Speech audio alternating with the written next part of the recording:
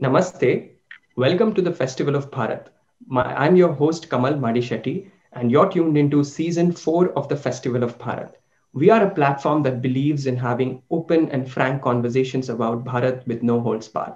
And today we have a very special guest with us. We have with us Jeffrey Armstrong ji, who is also known as Kavindra Rishi ji.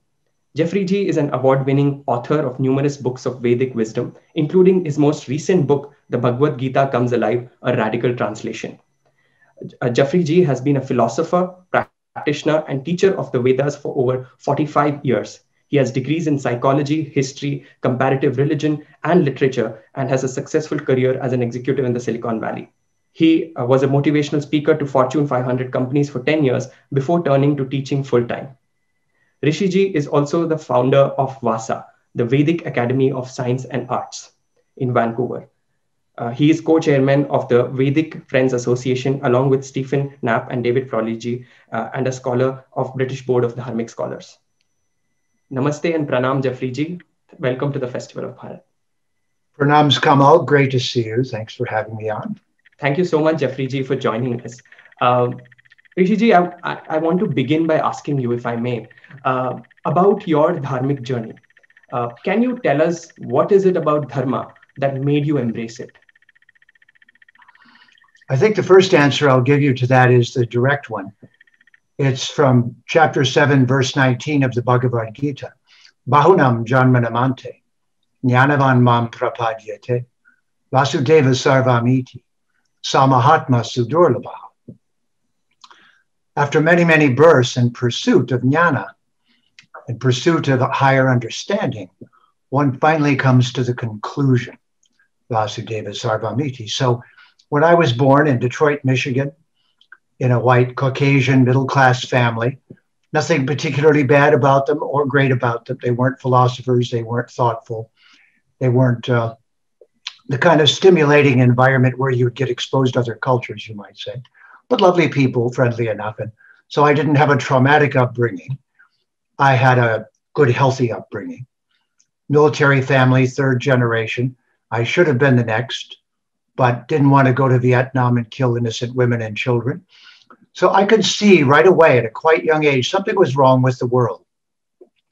I also could see that I wasn't getting straight answers from my elders, from my teachers, from my parents, and alarms were going off. So gradually I became more and more philosophical. It was the 60s. And so the gurus of India were beginning to now go back out into the world. My joke about it is, first, England and the outside powers came in and colonized and took everything, robbed the whole place, took their jewels, took everything. But then after they left, or after they were finished, the gurus of India said, wait a minute, you forgot the most important thing. You forgot the crown jewels. You didn't take the Vedic knowledge. So the gurus started coming west. And I was just at the right age in my 20s for them to come to the West. I began to hear them and to pay attention to them. And finally, it led me on an inevitable quest. And I joined an ashram in which I stayed for 5 years as a brahmachari. And it was my conclusion, or you might say that the Vedic conclusion became mine with a reawakening of my previous life, no doubt. So now there I was, looking like Nick Nolte, but having a Hindu inside. I can only tell you, inside there is a real Hindu man or person or Atma. So that coincidence, that strange reversal, is now, of course, you can see hundreds of millions of yogis around the world, not from the racial, cultural mix of Bharat, but in fact, from every culture around the world. So we know something's happening. We know that yogis from Bharat are being sent out around the world in skin that doesn't fit their culture. But we also know that the same people who were colonized have also gone out into the world because they had permission to go move into the countries of their colonizers, strangely enough. So they've recolonized. You know the saying that for 300 years, Britain colonized India, and in 50 years, India took it over with Indian food. The only good meal you could get in England about 20 years ago was Indian food and Italian. So as I continued in this process, I learned the cooking. While in the ashram, I learned all those different things. But more than anything, I did tapasya, real tapasya. And I burned off my ancestral karmas.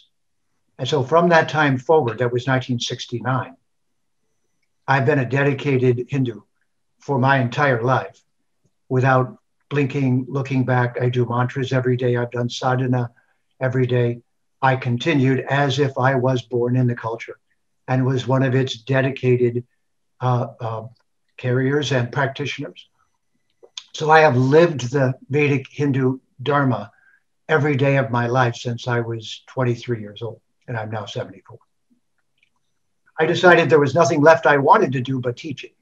So at age 50, I quit doing all other activities. I had no money. I had just enough money to pay 1 month's rent, but I dedicated myself completely to teaching the Vedic knowledge. I said, well, Bhagavan, it's up to you. If you want this to happen, it'll happen. And my partner, Sandy Graham, whom you've been speaking with, joined me in that at that time. And so both of us are yoga practitioners and in the deepest sense, philosophically and lifestyle.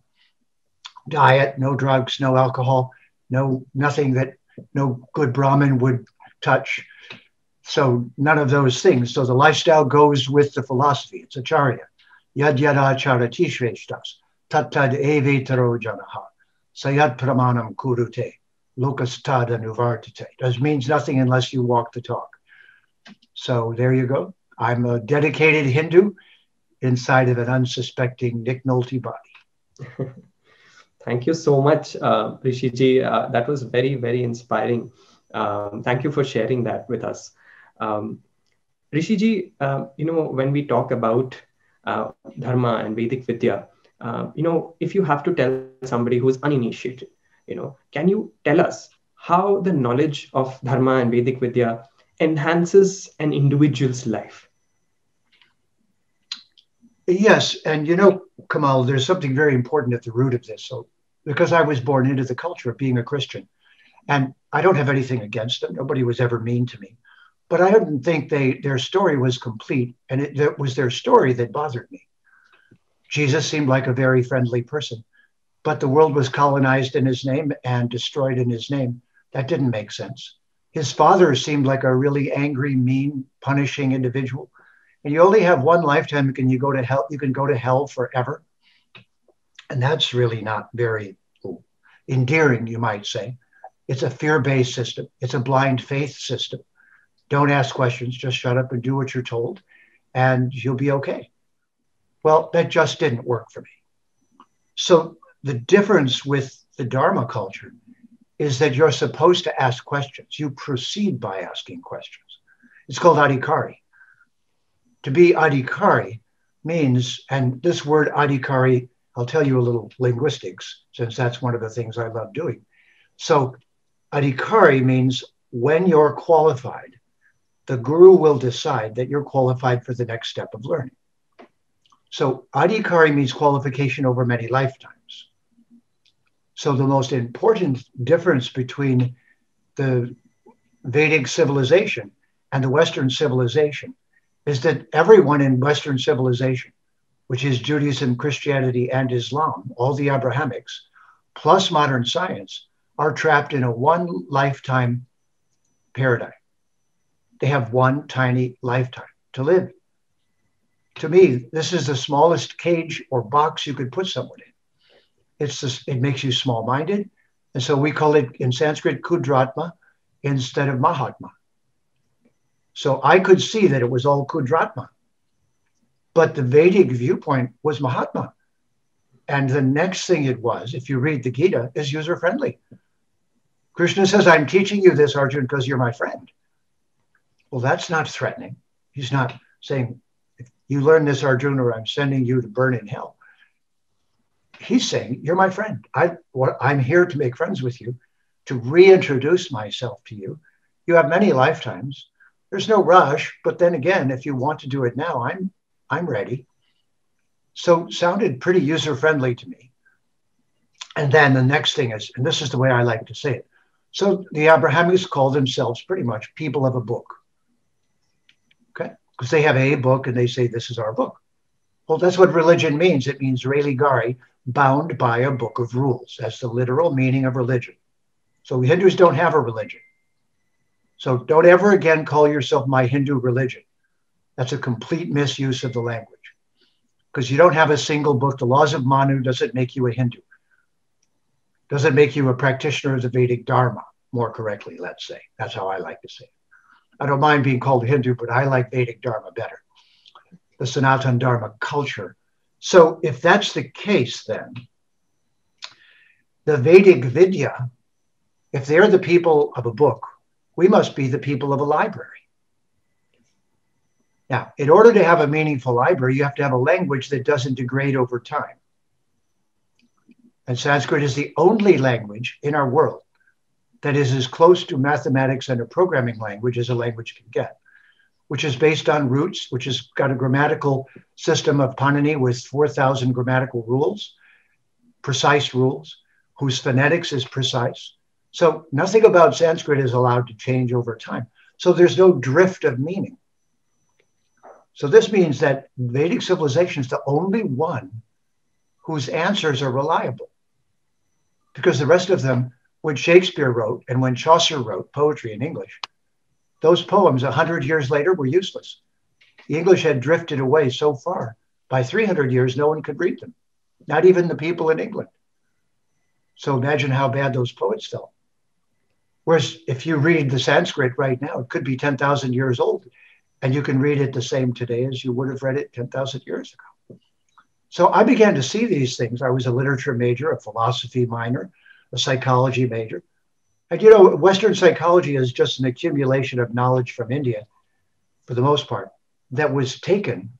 It's important to understand that not only was wealth taken, but there was a colonization of knowledge, which Western intellectuals stole, claimed was their own, and claimed it as their discoveries. It was actually called discovering it.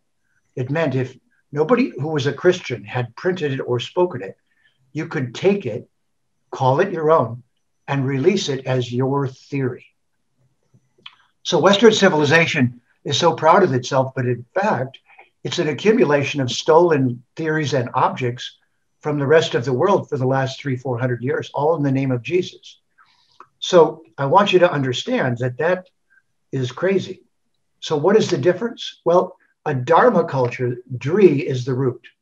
Now the root of Dri is Ri, the Ritam. So the Ritam is the laws of nature, originally unwritten, but nature is permeated by laws. And those laws of nature are what make science. They're what make truth. So a Dharma culture is not a blind faith following of religious rules in a book given by authority. It is the decision to try to work in harmony with nature, first of all. So Dri is the essence of a thing, which if you take it away, it is no longer itself. That's the definition of the root of the word Dharma. So to follow Dharma is not to follow blindly. It's to follow knowingly that this is a code of nature. If you go against it, you'll get dukh. You'll get suffering because it's the laws of nature. It's not like you're being punished. It's just the law. And if you work with it, you get sukh.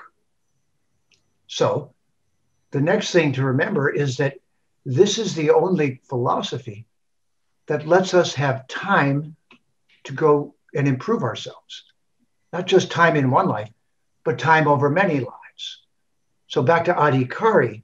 If adhikari means your qualification this time, in Greeks, it became edukari, which in Greek meant to bring out what is inside. In English, it's education.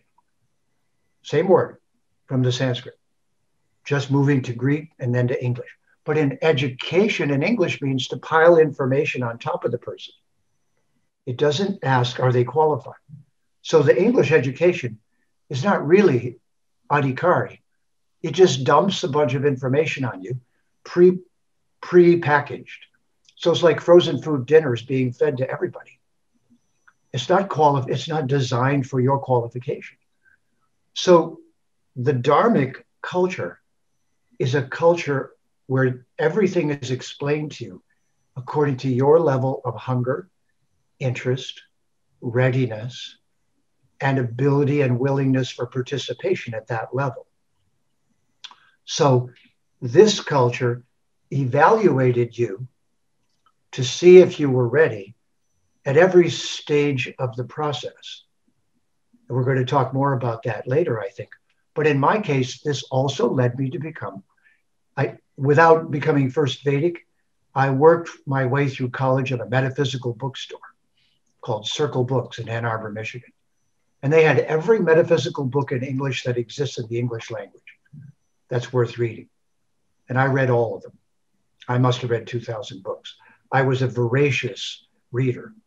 And I worked at the bookstore so I could read them while I was working there. And I had access to this entire library of all the metaphysical literature of the world, which included the various translations of the Gita, the things that were coming out, the newest gurus that were coming to the West. So as I read and studied all of these things, I began to understand that this library was the repository of more knowledge than any other culture in the world had. So if you just like books like I did, where would you end up? You'd end up in Bharat.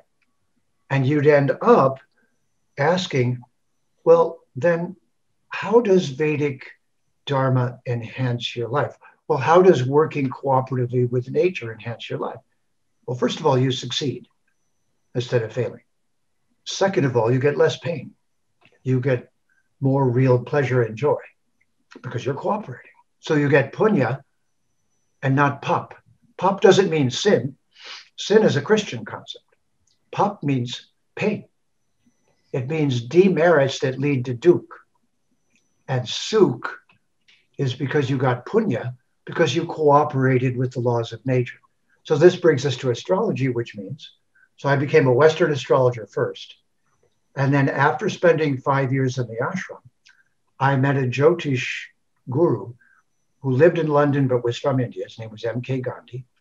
He was Ravi Shankar's astrologer, the Beatles, the Queen and King of England, or the royal family, rather. And he also was Maharishi's astrologer at the beginning of Maharishi's movement, TM. So he accepted myself and a friend of mine who were both Western astrologers. And I'd already done 5 years of ashram. So he said, well, you're adhikari. So I'm just going to teach you the 9 mantras to the 9 grahas. And I want you to chant each one 100,000 times. So he told us, if you chant 900,000 planetary mantras, I'll teach you Jyotish.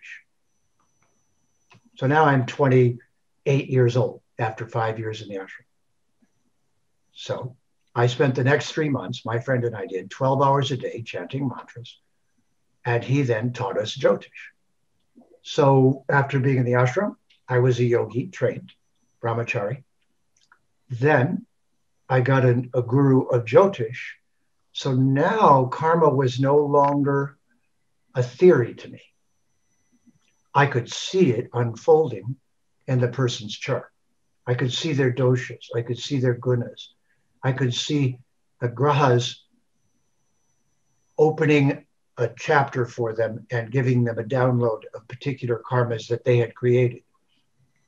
So I became able to see, not in theory, not just believe, but see the unfolding of karmic events that were scheduled from previous lives.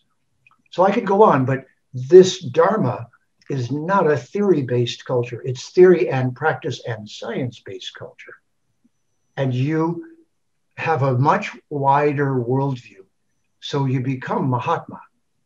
The point of Dharma, Sanatana Dharma, and Sva, one's own Dharma, is to make you Mahatma and to give you a big view of many lifetimes and a big view of everyone else. So to me, I think this Namaste culture is the one where I say to you, I see that you're an Atma also, and I respect you as an amazing being on a long journey. So last thing I'll say is, I renamed the universe the University. As far as I'm concerned, we're all college students or grade school students, depends on the adhikari. So if someone's in kindergarten, you don't start teaching them PhD knowledge. And this is why the Vedic civilization does not try to coerce or force people to learn it. We wait until they ask. We wait until they're ready. Because we know that you don't teach a third grader high school knowledge. You don't teach a high schooler college knowledge. And you don't teach a sophomore PhD knowledge. So this is the grace of the Vedic civilization. No coercion, no conversion, just friendly conversation. Thank you so much, Rishiji. That was very insightful.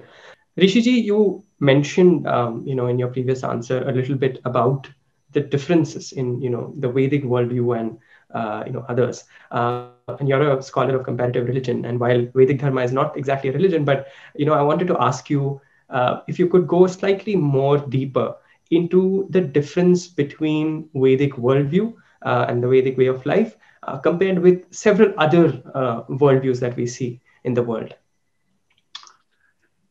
All right. That's a really important question, actually. I like to think of it, if you will, here's the place to start. 10,000 years ago, and for a long, long time after that, and probably before it, the Silk Road was what connected China and what we call the far Asian cultures, all the way across to India and to Europe. All right. So that Silk Road carried the Sanskrit language across into Europe. All the European languages are filled with Sanskrit, right, especially the ones that took it directly, which is Russia. The word Russia comes from the word Rishi. It's Rishia. Wow. The word Scandinavia is from Skanda, the son of Shiva. Wow. The word Ireland is from Aryan directly.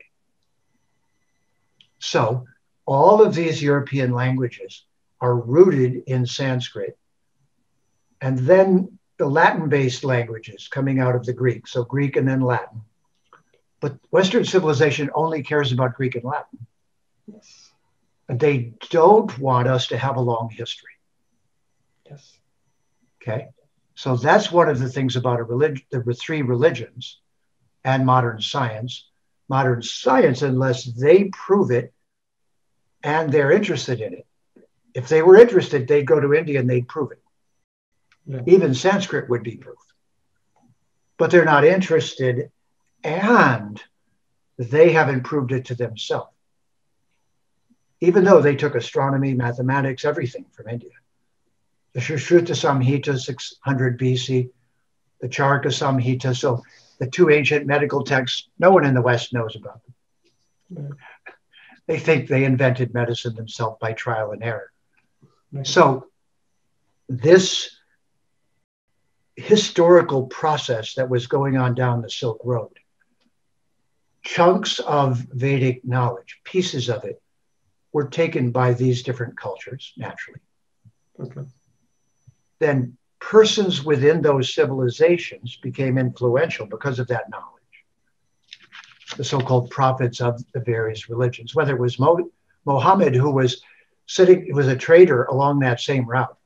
So he knew thousands of people from India. They were going back and forth all the time. He was talking to them, learning their language, learning their ideas. None of this happened in a vacuum. And the context it happened in was Bharat. So this is the part everyone's left out of the story. That Sanskrit and Vedic knowledge and various languages from Bharat were going up and down the Silk Road for thousands of years. The Chinese say they got their medical system from India. Everybody knows that Da Mo brought martial arts from South India to China, and Shaolin Kung Fu is from South Indian martial arts. So if you are in the know-it-all, you see this knowledge flowing back and forth. Suddenly, somebody slams the door shut and says, we don't want any more. of your knowledge. We have our own now. It's kind of like a son growing up in a family, learning from his father, and then getting upset that his father knows more than he does, and saying to his father, I don't want to hear from you anymore. I'm going to have my own way. But his father is a professor who taught him everything he knows, but he doesn't want to hear about it anymore. So that's what happened with Bharat, with India. The rest of these cultures said, no. We're going to make this our own corporation. So I call the three Abrahamic religions, with no disrespect, because clearly they have some truth, because they got it from India, first of all. They got it along that Silk Route. So to say they don't have truth would be absurd as well. Right. But they are a small-minded buying group that is based on blind faith and a small amount of knowledge. Yes. So I call them Costco, Walmart, and Target. Right. Now, if you've ever joined, I go to Costco here in Canada. Right. So we get really good prices on really healthy, good food.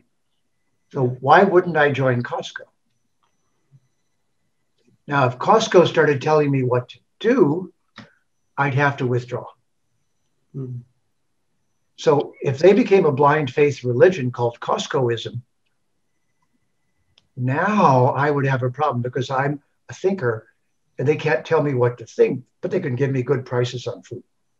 Yes. So every civilization has clubs that cooperate together to make life better. But when that becomes the center that decides what is truth, then you have a problem. So Western civilization is a blind faith buying club that was mostly concerned, ironically, with going out and stealing from everyone else in the world.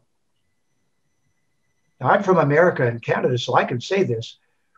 When the American politicians say, "In God we trust," or "God bless America," they mean, I hope God makes us able to go steal things from everybody else. Right. Because that's their history. They stole North America from the First Nations.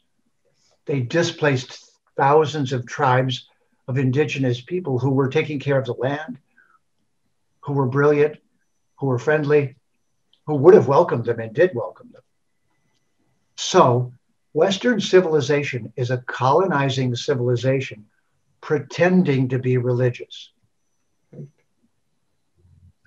And this is something that needs to be said, because the last 300, 400 years of history prove it.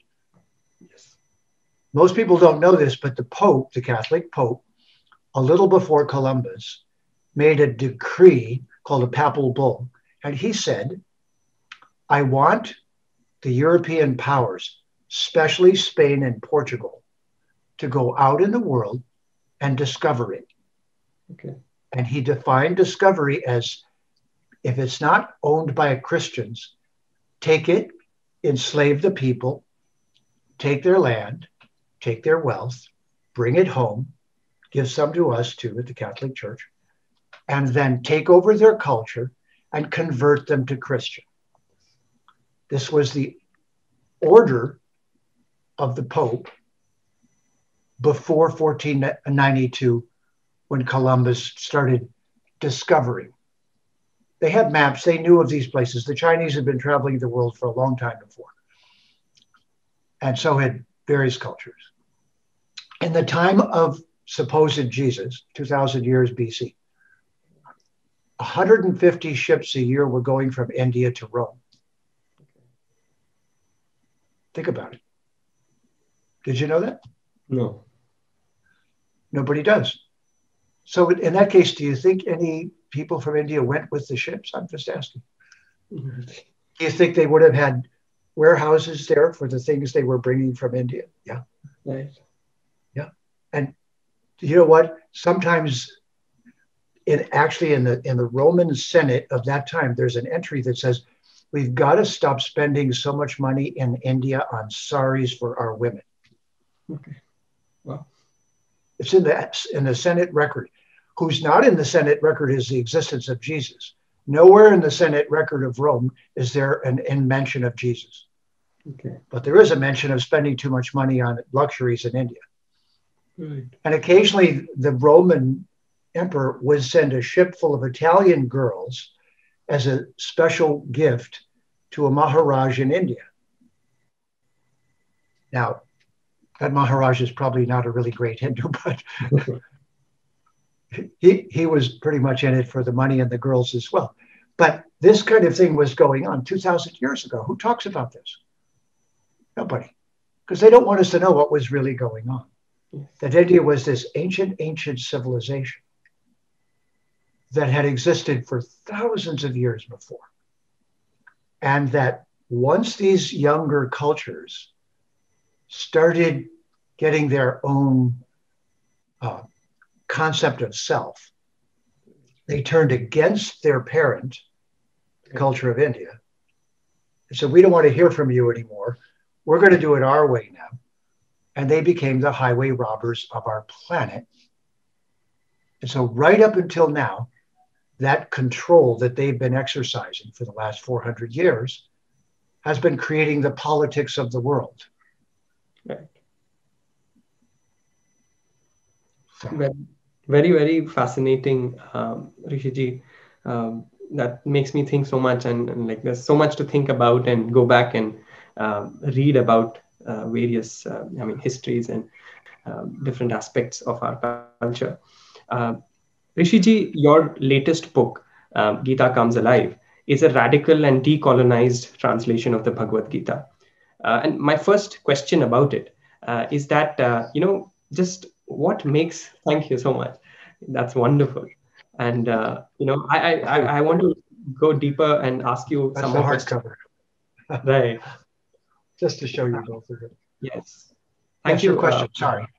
Yes. I want to ask you a number of questions, but my first question about the Bhagavad Gita, is just about the book. I mean, what makes Bhagavad Gita so special? And can you tell us the essence of Bhagavad Gita? Well, I would start by saying that the Bhagavad Gita is the essence of Vedic civilization. Okay. It is, you might say, the guidebook, it's the field book, or it's the user's manual for being a Hindu. Because when you have a library, the good news and bad news, the bad news is there's many books in there. So there could be arguments over which one to read or which one is best. Whenever you allow biodiversity, you always run the chance that people will have different opinions and form separate groups of interest, right? Yeah, you see people saying, oh, Shiva's better, or Durga's better, or Krishna's better. See, those are separate groups of interest. If they said Shiva's from the Vedas, no one would argue. They'd say, yes, that's right. If they said Brahma's from the Vedas, they'd say, yes, that's right. If they say Vishnu's from the Vedas, they'd say, yes, that's right. But when you have a big library, it's sometimes hard to get somebody who knows the whole library who can agree. And then the people that are listening don't know the whole library, so they can't be certain about the answer being the truth. So let's say the bad news of having a library is that not everybody knows what's going on. The good news is they have a huge library, which is really helpful. And it's knowledge about all different aspects of life. So we have medicine, we have astrology, we have sciences, we have everything, okay? So now, let's ask the question, what role did the Gita play in that? That's what, in a sense, you're asking. So this brings us to the concept where the Gita begins, that in the beginning, Krishna says, I spoke this knowledge unto Vivasvan, the deity, the Deva, but inside the sun.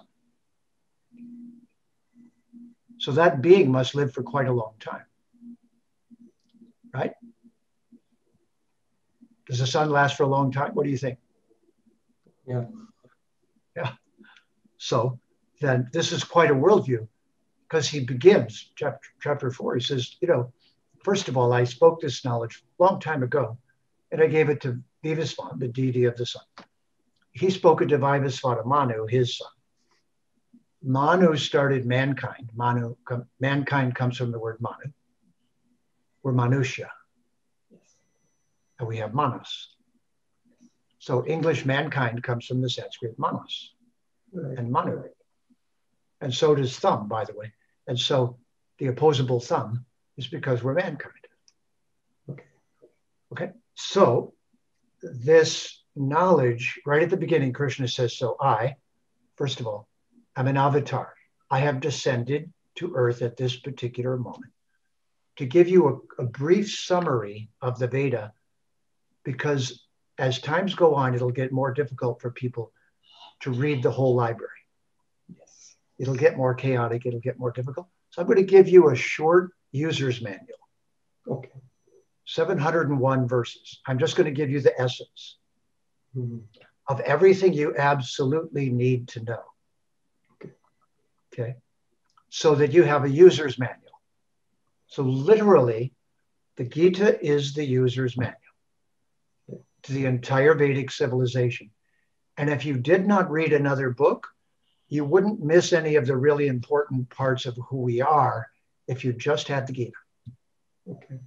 Okay. So that's really important to know.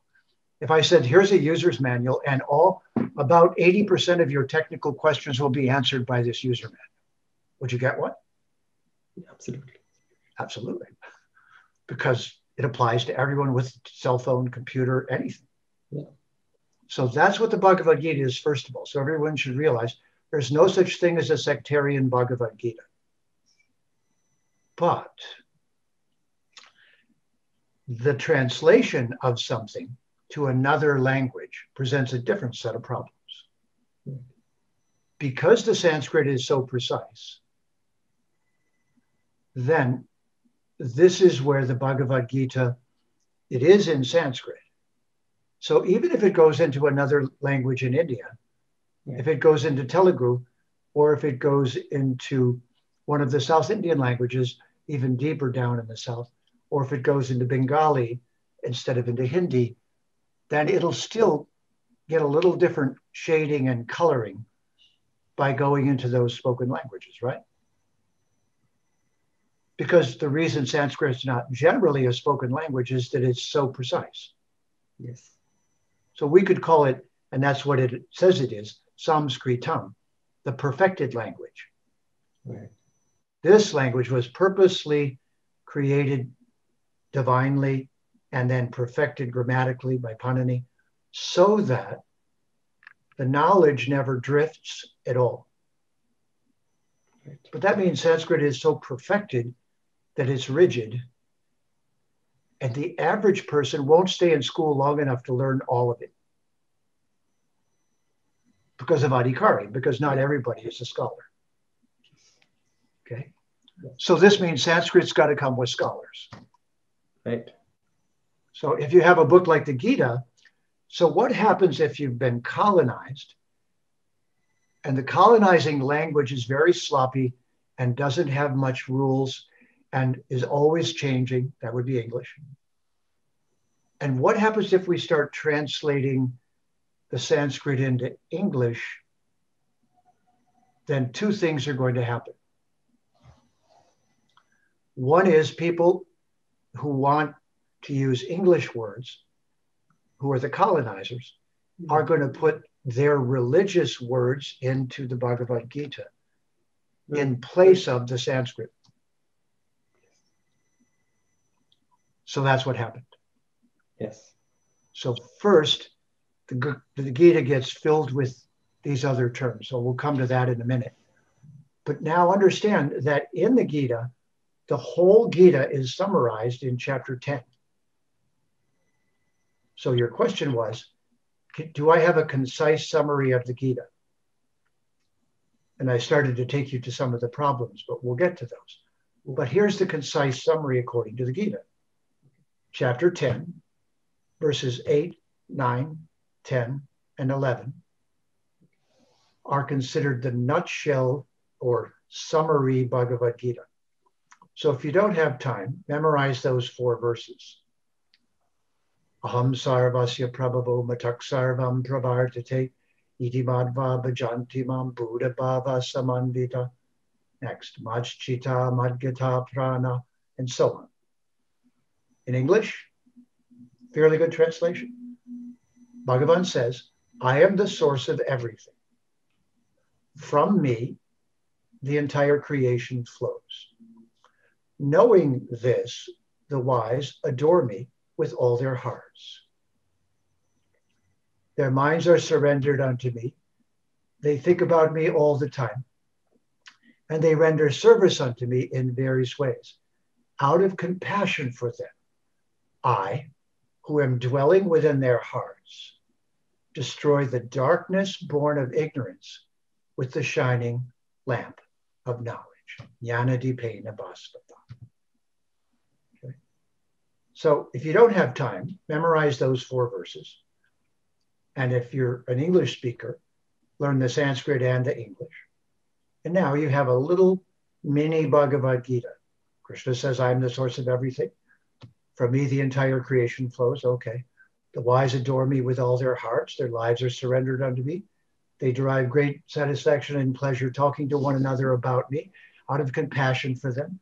I, who live in their heart, have come and am giving them this knowledge, and so on. And if they stick with that, then they won't get off track. So technically, that's all you really need to know to not get off center. Thank you, Rishiji. That was very insightful, very fascinating insights that you've shared with us. I want to talk about your book again, and the translation of Gita is an unprecedented one because it frees the translation, and you've mentioned this, of colonial words and interpretations that sort of fail to encapsulate the original essence, if I can call it that, of the Gita. Can you tell us why this is important? Why a translation like this is important? Yes, that's an important question, Kamal, because the world is, you might say, waking up to this period of colonization that I spoke about, right, and is in recovery in varying degrees. Yes. That doesn't mean that all the chaos that was caused by it has gone away. So for a large and sophisticated culture like Bharat, that recovery is complicated by many things. First of all, by the incursion of Islam into the country, because Christianity, I just was reading an article, a friend of mine posted that the Christian church is spending hundreds of billions of dollars right now to finish the job of converting India to Christianity. That's just their budget for India. So to think that this is over or that it's not going on in an aggressive way is to misunderstand. I think according to one statistic, the budget of the church in India is as high as the Navy, the Indian Navy. So one can imagine. That's right. And just as determined, if not more so, because after all, intrinsically, the Vedic civilization is not colonial. So it's even hard for them to think that way. And this is very importantly related to your question, because what happened in the process of being colonized? And because something that happens for 300 years, 400 years, doesn't just stop right away. Yes. The culture of Bharat is used to holding life together in emergency ways, yes, not ways natural to how it would have been if it wasn't under the attack of Islam or under the attack of Christian civilization. But both of those continue as aggressively, more covertly, but just as aggressively as ever. So this is a very important thing to know, that those two religions have a political agenda. And we cannot say this of the Judaic culture. It is not a world-conquering culture. So Jews have been best friends with India and remain so, because they don't have the same colonial agenda, right? Mm. They sent a convocation of rabbis to India recently that said, we want to thank you because you've always given us shelter, always treated us well. And of course, Bharat would say the same thing back. Well, you've treated us well too. Yeah. You haven't tried to colonize us and take us over. But it can also be said that the worst possible behavior has come from Islam and Christianity. Violent, destructive, despicable, underhanded, all in the name of something supposedly noble. Yes. But in Bharat, we don't agree with that. We say, look, if it's noble, then you would behave nobly while you were introducing it. Right. You wouldn't behave like such an aggressor and so violently and despicably. So we have to be candid about these things these days. Now, this doesn't mean that all Muslims and all Christians hold those attitudes. We all know that's not true. Many of them are just people and they have sincere interest in their religion. So weaponized religion is very different than everyday religion for people who are just humble and regular people. Yes. They wouldn't go do those things. They don't daily behave in a violent way with their religion. So we don't want to speak despicably of those religions in their essence. Right. So I call Christianity and Islamanity a form of insanity. It's something that never exists with Bharat, and that's teaching your truth by violence Yes. and coercion. But it is very important that we recognize that this is one of the things that is undermining the culture. So now back to the Gita or to any Vedic translation. When you go to do the translation, if it was a few hundred years back, it all, in every place possible, colonizing words from Christianity would be used as translations for Vedic Sanskrit terms. Right? Right. So let's do a simple one. Why use Bhagavan instead of God? Yeah. Okay. Why? Why not just say, after all, God's easier to say for most people. So why don't we just call Bhagavan God and be done with it and translate Bhagavan God? And the other 10 or 12 names of Krishna, we'll just call them God, all of them, and make it simple. We'll dumb it down. Well, that's what it is, first of all. It's dumbing it down. Secondly, you need to ask, so what does the word God actually mean? Literal meaning, not my meaning that I make up in my head. And what does the word Bhagavan mean? Now, interestingly enough, if you ask most Vedic practitioners on the street what Bhagavan means, they'll tell you God. Yes. Or they might say supreme being or something like that. But let's ask first what the word God means. Well, God came into English from German. And German is based in Sanskrit, not Latin. Most people don't know that. So that means Italian and Spanish and Portuguese came from Latin. So they're called Latin languages. But German and Russian and many others came from Sanskrit. Well, we haven't been told this, but that's why Hitler used Sanskrit terms to describe his politics in World War II. When he said we're Aryans and we have the swastika and all that. He used all those words incorrectly. He just stole them and misused them. Right? So anyone in India was ashamed Yes. that those beautiful words were being used in a terrible way. Yeah. So just think of the war that's going on as taking place with words. Okay. So the word God from German was Gutam. It went to Dutch as Gut, G-U-T, to English as God, G-O-D. But the Sanskrit word it came from is Hutam, H-U-T-A-M. Brahmarpanam, Brahma Agnau, Brahma Hutam, Samadhina. This is from the fourth chapter of the Bhagavad Gita. Right. And it's the Agnihotra Yagya that's being described. And when you place the offering into Agni's mouth in the fire, the smoke that comes up is called hutam. Okay. So now that means that the Christian word for the Supreme Being was taken from something they say they hate, which is the pagan fire sacrifice to the supposed many gods, which is a complete misunderstanding of the yajna. But that never stopped them before. So that word hutam, which is one small Sanskrit word connected to Bhagavan, and the smoke going up from the offering as a thank you to the devas. That's why the yajna says thank you for all these gifts you've given us. Here's our thank you back to you. So we put some food in the fire and say, before I take this, thank you for all these wonderful gifts. Right? And one of the words we say is hutam.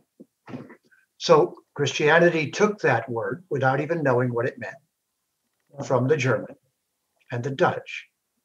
And now it's their one almighty word for the Supreme Being. It's the only word they have. So it's illiterate. It's illiterate because you only have one word. Yeah. It's illiterate because it's Sanskrit and they don't even know. Holy smokes. Very fascinating. This is crazy. So let's ask now, what does Bhagavan mean? So we see the contrast between what Bhagavan is supposed to mean to us. And is that the same as hutam? Mm-hmm. So Bhagavan is two joined meaningful phrases. There are 6 bhagas, and I won't go into all the Sanskrit and everything, but basically they are roughly translated, not exactly. Beauty, wealth, strength, fame, knowledge, and generosity, or the ability to give up things that are not necessary. Sometimes called, not quite accurately, but renunciation, or being going without material luxury. So one who has those 6 qualities, van, one who possesses them to an unlimited degree, has the 6 bhagas to the ultimate amount. That being is the source of everything and is the supreme person, being, individual, reality, and so on.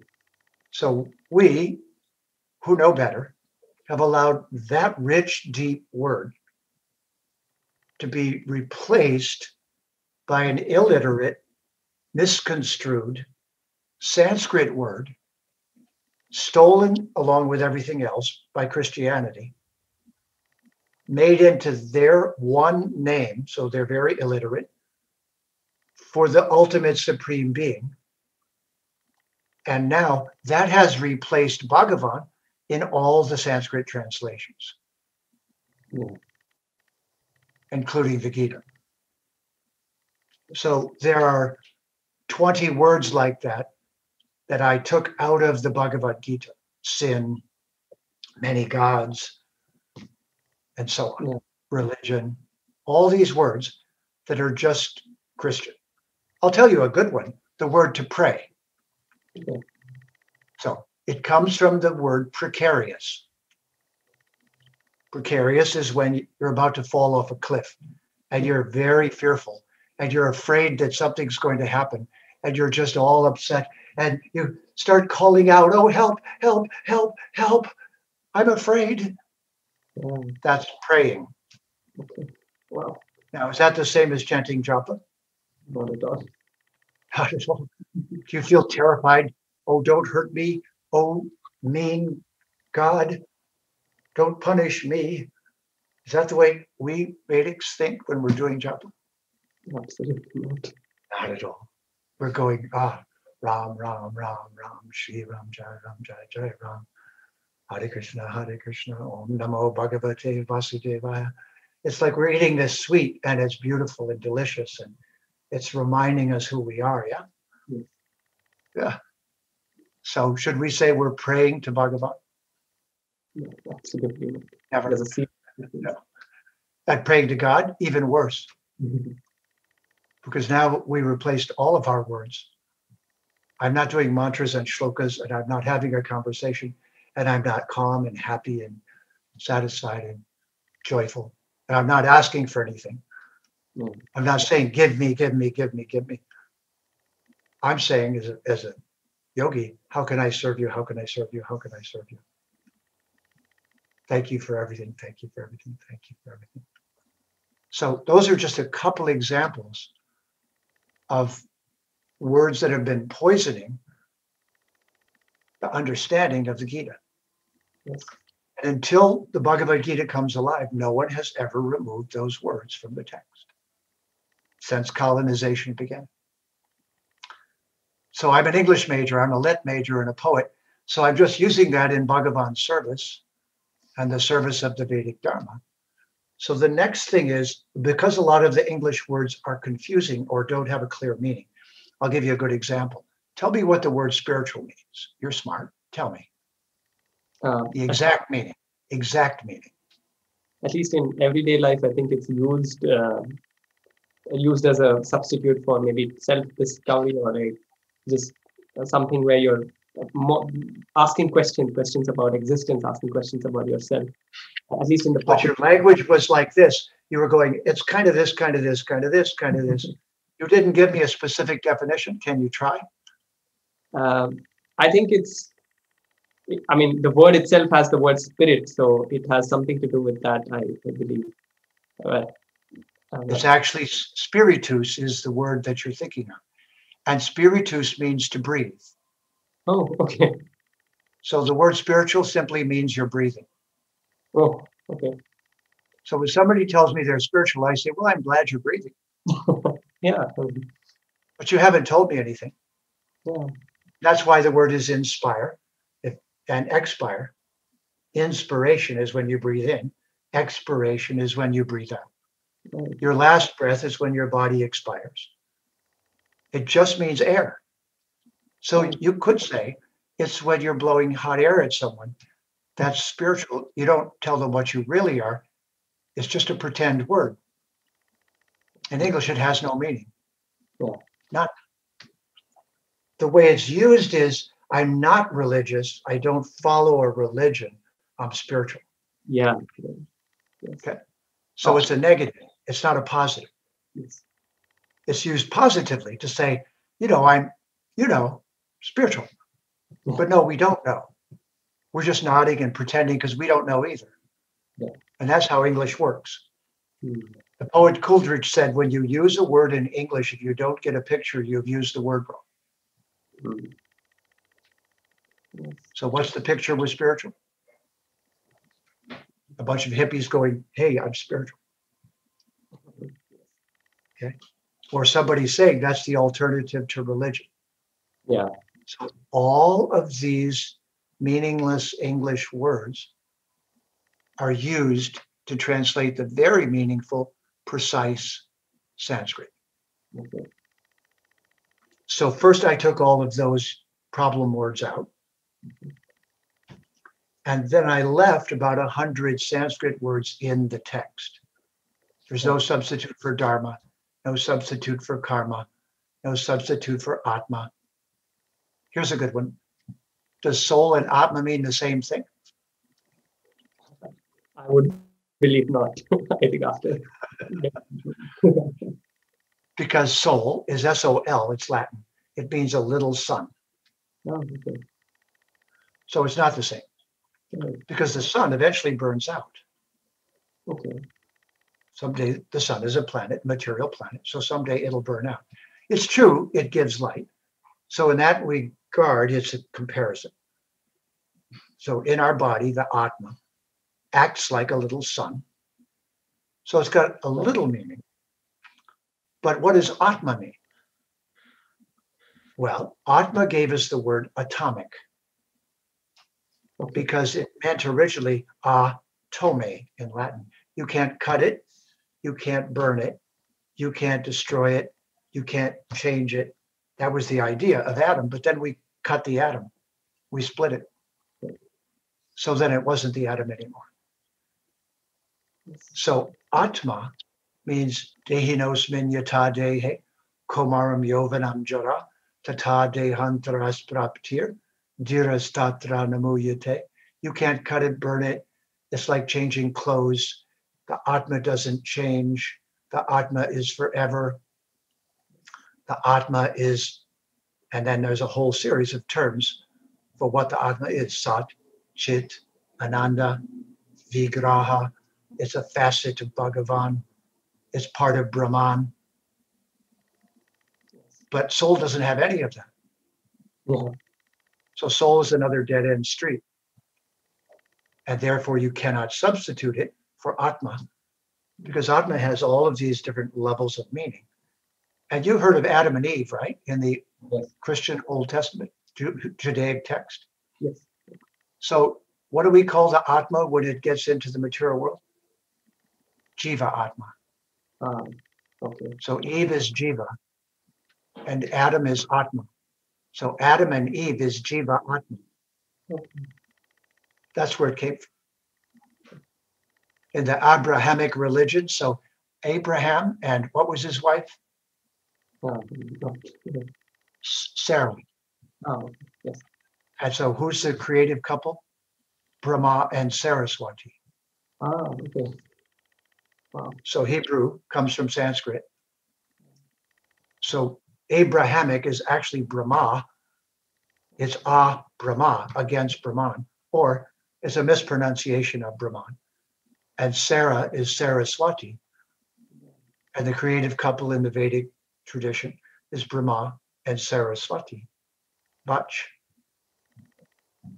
So this linguistic mess is what we have been calling a translation. Yeah. Because we have been colonized. Bharat has been colonized.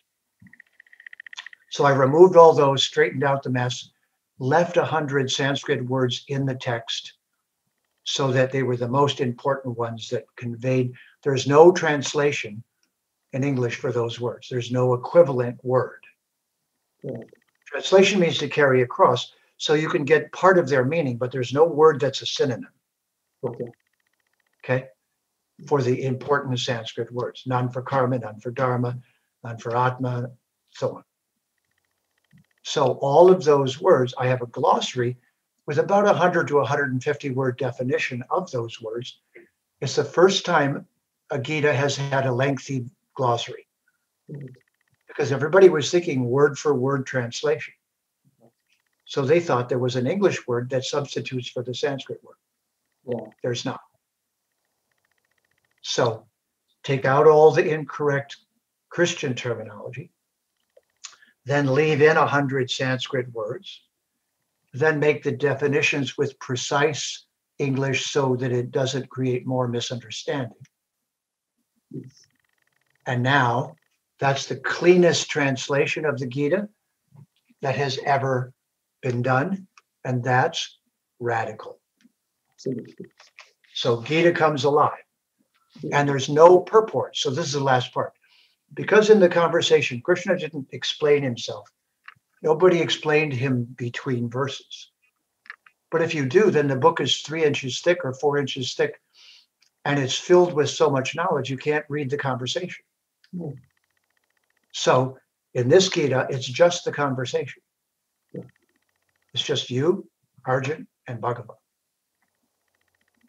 Clear English, Sanskrit words left in place that are necessary, no Christian terminology. It's a decolonized, clear, precise, and mixed with Sanskrit meaning Bhagavad Gita. Absolutely, Ishiji. I think it's amazing. I mean, the kind of insights you've shared with us, and I'm sure our viewers are really inspired by that. At least I am, and I would really look forward to reading that and understanding it in there. And I think I understand the title much better now, and the reason why it has to be called Gita Comes Alive. Thank you for sharing that. And I actually have another word before I go ahead, which I would want to ask you, and that is the word of idol. because we see this all the time, the word of idol. Right? So we talk about idol worship, the media, be it the Western media or Indian media, it's always used, it's used in general usage as well. But it's not, I believe, really the accurate word. In fact, it sort of distorts so many things. So could you tell us about this word idol and why is it problematic? Yes, well, this one is full of irony, very much. So first of all, you'll notice that the people accusing us of having idols, their idols are actors and actresses in Hollywood. Yeah. We call that a pop idol. Yes. So obviously an idol is somebody that you want to be like. Okay. So the word comes from ideal and idea, and that comes from the Latin videya, and videya comes from the Sanskrit Veda. And the word Veda means that which allows you to see. And it gave us the English word video. Isn't that interesting? Yes. So far? So now, ideals are something that another thing in nature is based upon. So all of us in a human body are theme and variation of humans. So you could say there must be an ideal human that we all sort of resemble. Similarly, we have ideas, we all have ideas. But what if I said to you, take a hammer and smash all your ideas? Would you do that? Break them all so they all are in bits and pieces on the ground? No, you did. Could you speak? Could you act? Could you talk? Could you do anything? Because you have no more ideas. So what I say is if it's your idea to go break idols, you should start with your own head and break your head, because your head's full of idols. So the people who want to crush idols are idol worshipers.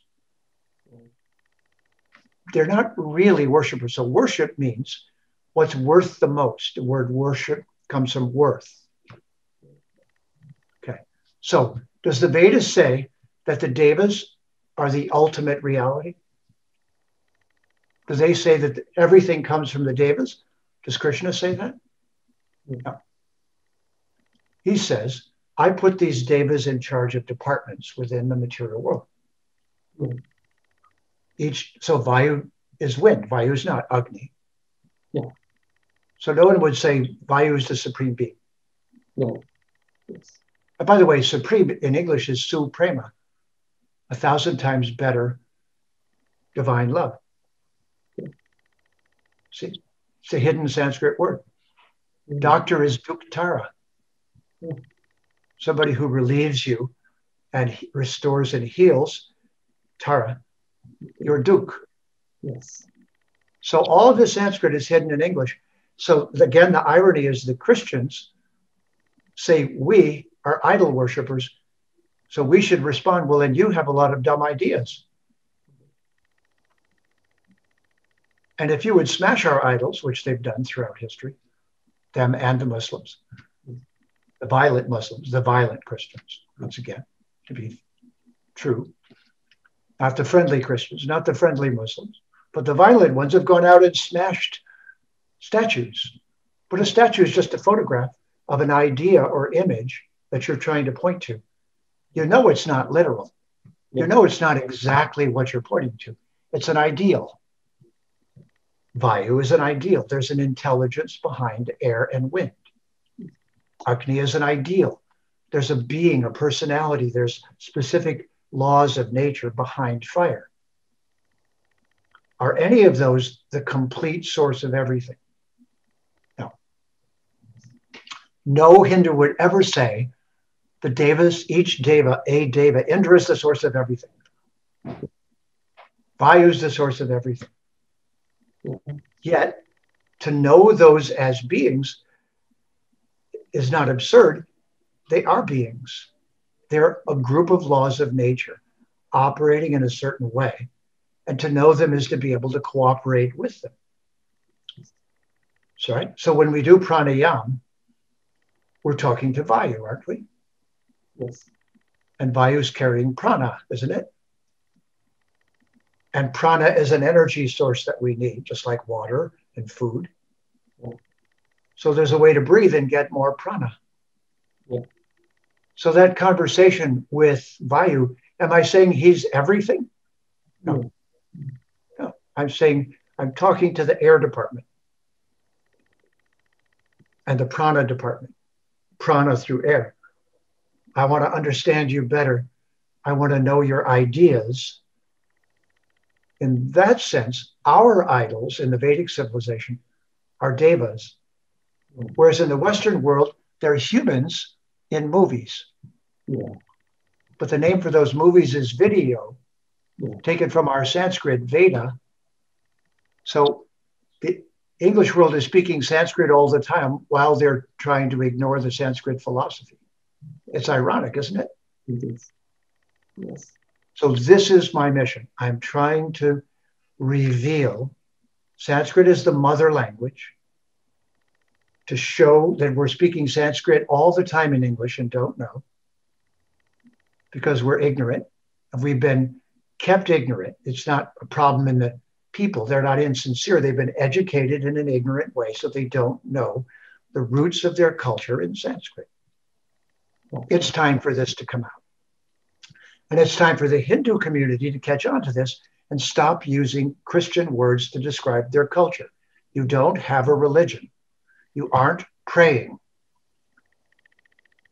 You don't have idols. You have ideals. And so the more literate this becomes, then you'll be able to start explaining yourself. And this is why the Hindu community, and this is very critical right now, the Hindu youth in the modern world are losing their traditions because no one has taught them how to explain them correctly, so they get embarrassed. Their parents, very sincere, but they don't speak English well. Yeah. So they can't do it. So the next generation of Hindus, from those in junior high and grade school right now, right on up to those like yourself, who are at the perfect stage to adjust your language and adjust how you speak so that you speak for your culture. You want to, but you haven't learned how to speak for it in English. That's the next training, and I hope to travel with that and do seminars and make that available to the Hindu community so that a renaissance of reprogramming, because if you have a computer, you can't reprogram it without the right language. Yes. So I would put forward to you that the biggest obstacle to the Vedic knowledge correctly spreading throughout the world right now is that we don't know how to say it correctly with Sanskrit and correct English.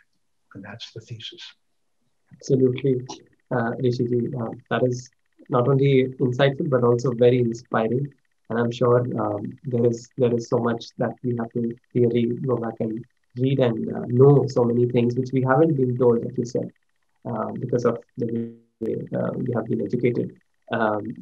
Rishiji, I want to shift focus slightly now and talk about something that we talked about in the beginning and some that is the big picture of regarding Vedic culture. I mean, it has like we've spoken so much about the rich heritage and the living traditions that continue to enhance people's lives. If we were to look at it from a global perspective, can you tell us how it can contribute, towards making the world a better place?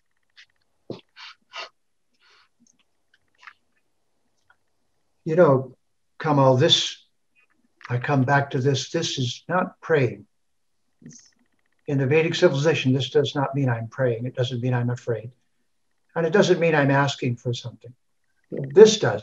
You shouldn't go dehi, dehi, dehi. That's rude. If I met you and you were wealthy and the first thing I said was, give me money, give me money, give me money, you wouldn't think I was very good material to become a friend. You'd think I was pretty desperate and ignorant and You might throw me a little bit of money, but you wouldn't think, yeah, that's going to be my new best friend. Yeah. You see? So a give me relationship to the divine is not a very intelligent relationship. Yes. But what if we are all immortal beings who cannot die? That we have two choices while we're in a body. We could fall over this way to the right or this way to the left. We have a creative department, Yes. and we have a recycling department. Yes. You know, in India, if you hand someone food with your left hand, what's the problem? Yeah. What is it? I mean, it's just something that is not encouraged. Well, if you think if you're living in nature, if you don't know which hand you eat with and which one you clean your butt with, Yeah. then you're confused. Yes. Yes. Yes. You wouldn't want to go to the toilet and with the same hand start grabbing dinner. Yeah. Yeah. So it was very intelligent. Yes. We know that as the left hand is used for cleaning, Yes. and the right hand is used for eating. Mhm. And if somebody hands you food with their right hand, you might accept it. If they do it with their left hand, you'd say, sorry, I had lunch. No, thank you. Yes. So what if both of these are necessary, but they're unbalanced? If I talk to you this way, the whole show, that's unbalanced. Yes. If I talk to you this way, that's unbalanced. Mm. This is Vishnu and Lakshmi. This is Vishnu, health, Lakshmi, well-being, not money, whatever provides you well-being, food, shelter, clothing, medical help, whatever it is, education, things that give you well-being and give you balance is Vishnu and Lakshmi. So the Vedic Sanatana Dharma culture is a culture trying to stay in balance, number one. So that's part of what this means. The second is na, ma, te. Yes. Not me, you. Na, ma, te. Okay. That's one of its meanings. So it's a moment that's not about me, it's about you. I'm acknowledging you as an adventuresome, amazing divine being who's on this long journey into the material world, all by yourself, just like I am. And I'm looking at you and saying, I see how great you are. I see that you're an immortal being too. And my wish is that we stay in harmony with each other. This is the namaste culture. Yes. Yeah. So in some civilizations, there's a handshake. In the Black culture, it's high five, low five. Yeah. I was born in Detroit, so I had a lot of friends who were Black, and this was a way to say hello, high five, low five. So I call this high 10, low 10. Mm-hmm. Yes. This means I see you as an Atma. I see that you chose to be on this long journey like I did. I respect you immensely for that. I will not violate your space or your individuality. I acknowledge that you're worthy of respect. I'm not looking at your clothing, your skin color, your gender, none of that, just the real you, the Atma inside, the conscious spark of immortal reality. And I am showing you respect. Now, I guarantee you that if the whole world started doing that all day long, then every time they had a quarrel, they'd come back to that person and say, sorry about that, I lost my temper. I respect you. They would start correcting themselves. They wouldn't hate people. We wouldn't have to explain that Black Lives Matter. Imagine there was a television commercial and it said, Black cars are okay. Right. You'd say, what a stupid thing to make a commercial about. Yeah. If I like a black car, I'll get one. If I like a red car, I'll get one. If I like a white car, I'll get one. But the cars are fine, black, white, red. So if cars are fine that way, why aren't people that way? Yeah. Why are we so foolish as to look at people with different markings and hood ornaments and kinds of skin and say, I hate you, I think that's so unintelligent. Yeah. Haven't you spoken to them? Didn't you see that there's a being inside there? Yeah. So I would like to say to you that really coming in from the outside, this is the one thing the world is missing. Yes. I don't care how they find their way back to where they came from originally. That's their journey. But if we all just start respecting, not just humans, all the animals, everything that exists is an Atma, all of it deserves our pranams. Yes. So in a namaste culture, 80% of our problems would be solved. We couldn't colonize. We wouldn't like fighting wars. We would hate killing civilians. So I don't call the Mahabharata a war story because they weren't killing civilians. They weren't bombing cities like Hiroshima and Nagasaki.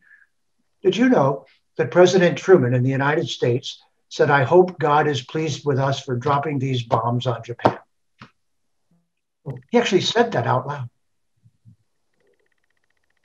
So are you suggesting that all the Japanese are some kind of animal or insect or something, and that God doesn't care about them at all, but just cares about you, and you exterminating hundreds of thousands of innocent people is going to get the approval of the being who is their source? Can you think of anything more absurd? But that's what he said. It's a historical quote. So God bless America while we bomb innocent women and children. Really? What about namaste? What about that as the basis of culture? So just saying hello in the Vedic civilization, to me, solves at least half the problems. And therefore, it answers the other questions about, do we have a caste system? And do we have these things that make other people despicable because of their birth or their skin color, or they're from the north or the south? And the answer is no, not if you're halfway educated. Not if you look at someone and say namaste. So then, how can you have a lesser concept of them than that?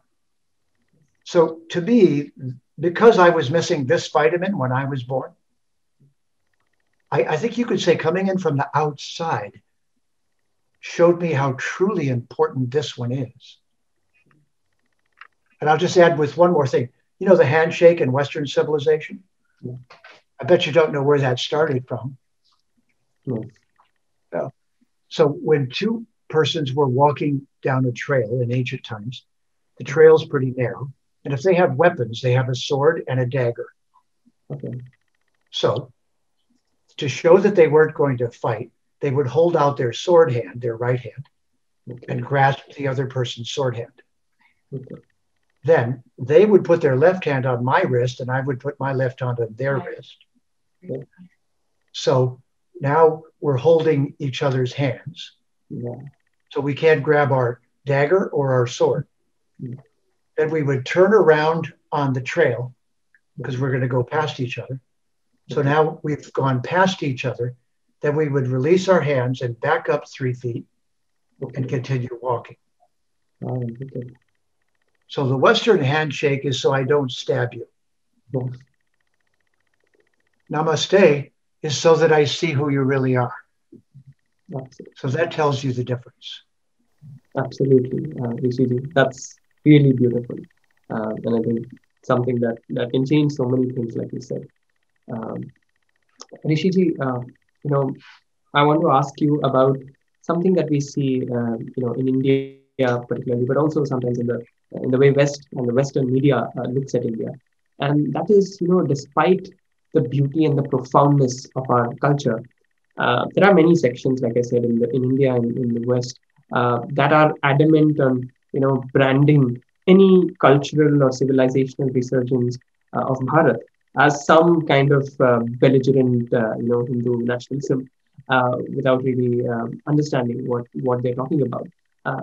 Can you share your perspective on that? Well, of course, we live in a world of advertising, don't we? Yes. So the first thing to understand is that was the extension of The corporations that are doing the advertising were the companies that stole everything around the world.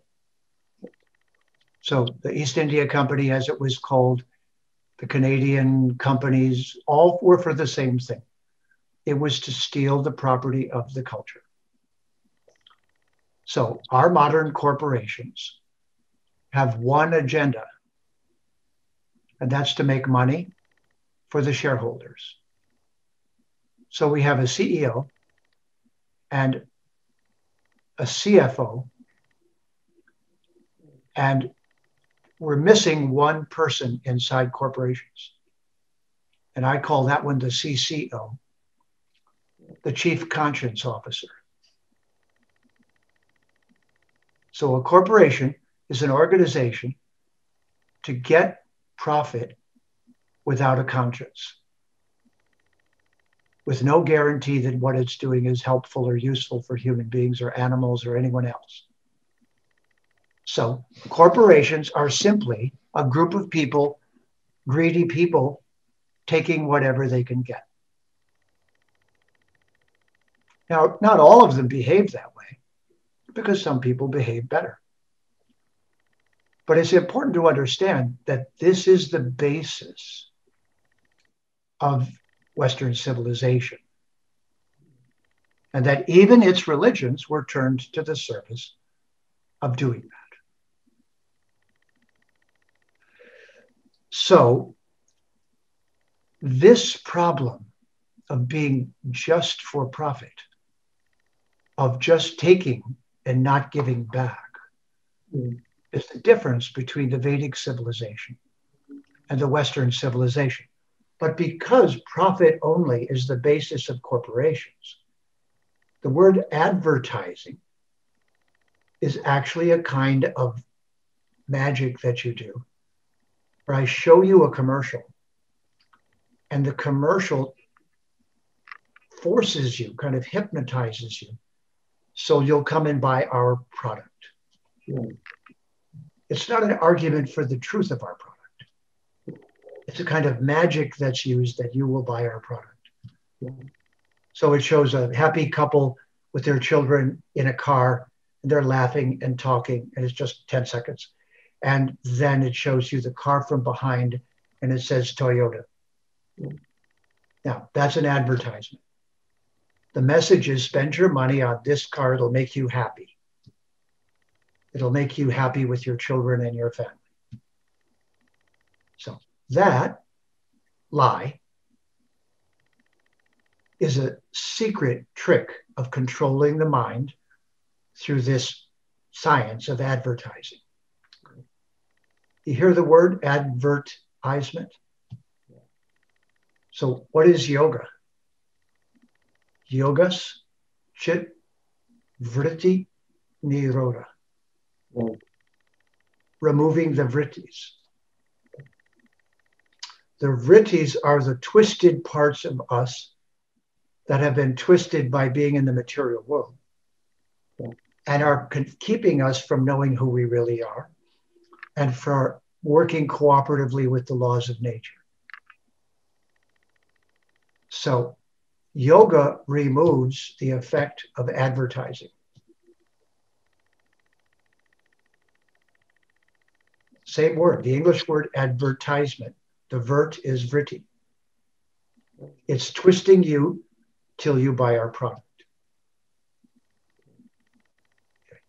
So this is the problem, right? You see? Yes, that explains a lot. Wow. Because, yes, these vrittis and this way of life, which is based around making vrittis, is a culture of lying and pretending and facade and advertising. So all of it is to get selfish profit. And that's the final goal and purpose of everything. Okay? Now, religion tolerates that because they also are being coercive and duplicitous. Yeah. They're pretending to be like Jesus. And on a bad day, they go out and try to ruin your civilization, steal everything from you. So back to your question.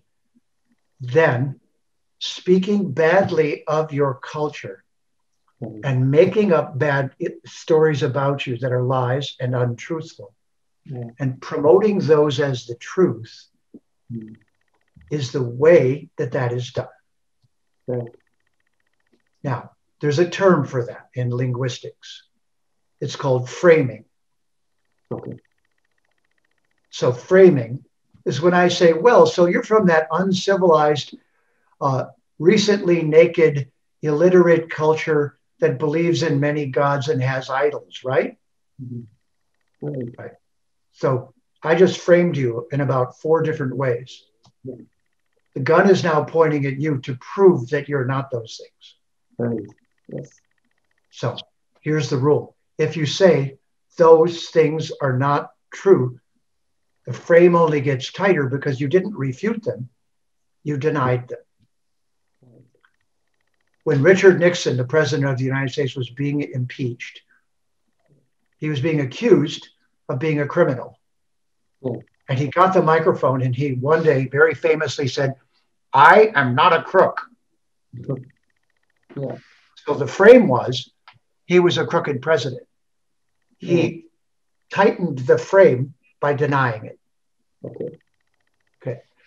So the same reason that I've changed the Gita, the Hindu civilization, the Vedic culture of Bharat has not learned how to use language to remove the frames that have been put around them.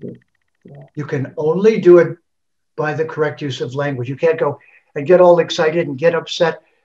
I am from Bengal and I'm very upset with what you were saying. And his emotions are out of control. He doesn't sound rational and he's reacting. Does the frame get tighter or get removed? That's talking. He's proving your point. Yeah. There's an old saying, never argue with a fool because the people watching won't know the difference between you. Yeah. Okay? So this means if you don't learn how to reframe the situation, so a reframe would be, who are you to criticize us?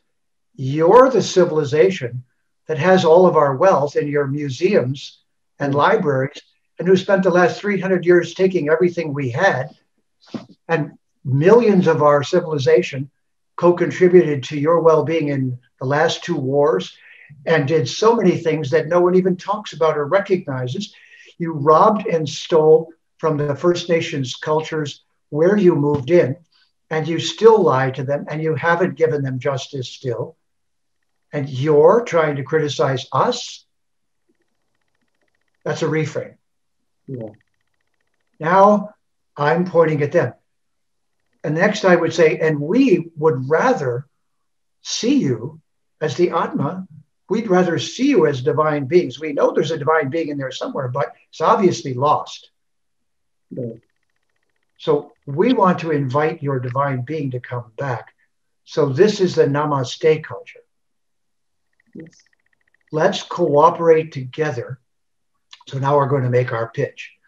Let's cooperate together for the good of all living beings on the planet to live on Mata Bhumi, Mother Earth, in such a way that there's a future for our children and all the species.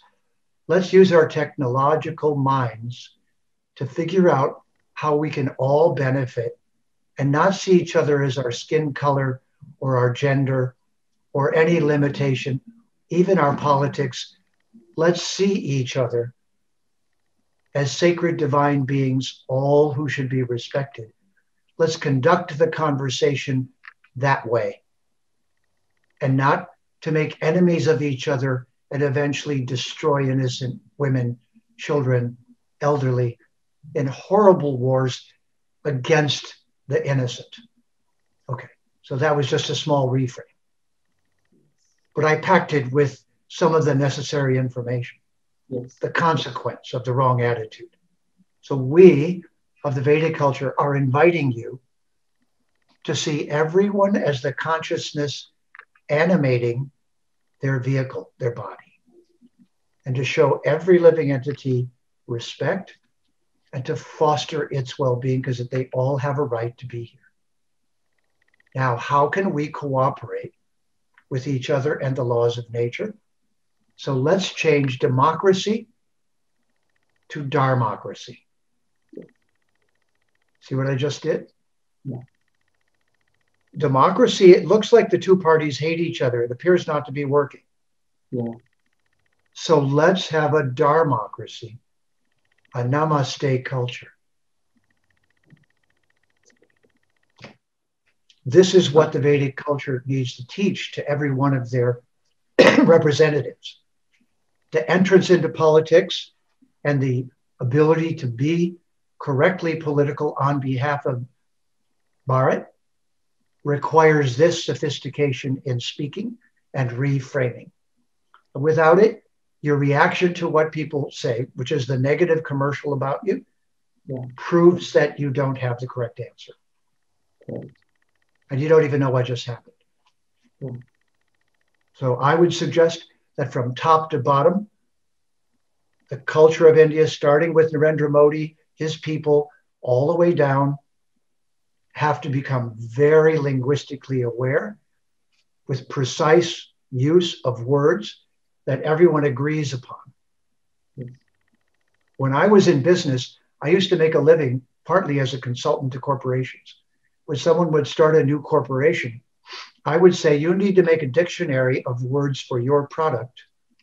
And everyone in your company needs to use those words so that they don't make up stories about the product from themselves, but they all describe the product the same way.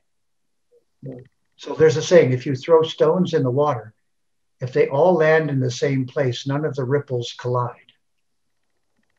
So what you see right now with Bharat is a babble of voices not knowing how to speak in English, who are being manipulated by people who do know how to speak in English. And this we need to change. Absolutely. Rishiji, that was, thank you so much for sharing all of that wisdom with us. It has been a extremely enriching conversation with you. And we are very grateful to have you on our platform. And there is so much that our viewers are taking away from this. And thank you for inspiring us to decolonize our minds, decolonize our language, and telling us, the importance of all of these different things. Thank you so much, Rishiji, and Pranam. Thank you, Kamal, for the wonderful service that you're rendering and for all of the inquisitive and brilliant and the idealistic people that you represent. It is a saying in the Sanskrit, which I'm very fond of, especially if you're trying to be of service to Bhagavan. And it is dasa dasa dasanudasa. I want to be the servant of the servant of the servant of Bhagavan. 3 times removed. So when I received this sacred wisdom, this great gift into my life, because I was without it when I was born. There's a famous mantra, you know this one, Oma Gana, Timirandasya, Ganan Gana, Salakaya, Chakshur, Undamilitam, Gena Tasmai, Sri Gurave Namaha. If you see something useful or in any way brilliant in me, believe me, I did not have it until I met the gurus and rishis and sadhus of India, of Bharat. And I am now just trying to repay my endless debt to them by being of some service to the Vedic community. And that is what my gurus taught, that when you finally contact Bhagavan, your every desire is fulfilled. You no longer chase illusory desires and call that your life. You no longer see each other in a despicable way. So you become Shanti. And in that Shanti, that true place of balance, how can you repay that? By simply trying to be of service and do some seva, real sacred seva. So thank you for doing what you're doing and giving me the opportunity to be of service and repay my debt to the Vedic community and culture and to its sadhus and gurus. So pranams, pranams. Pranams, Rishiji. Thank you so much for joining us. To our viewers, I would like to request you, please continue supporting us, and please do subscribe to the channel if you haven't, and both of our channels at the Festival of Bharat and Citti Media, because we will be uploading content on both of them. We will be back with another inspiring conversation. Until then, take care and namaste.